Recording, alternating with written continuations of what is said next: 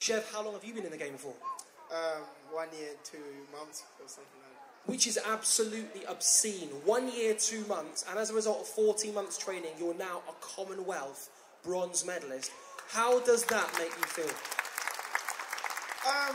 To be honest, when I got the bronze medal, I was very disappointed. If you watched it, I was very disappointed because we went there to get a gold medal and nothing else. And in the situation that I got the medal, I was very disappointed because we thought we won the fight and everybody thought we won this fight except from the judges.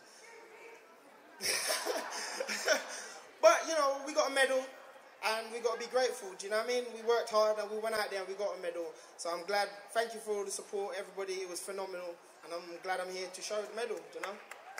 Well, keep your eye out for this guy because even though he got a bronze, this guy's a champion and he'll be back better than ever. Olympic Games, watch out for Chev, C4 Chev, the gold medal's coming back, trust me.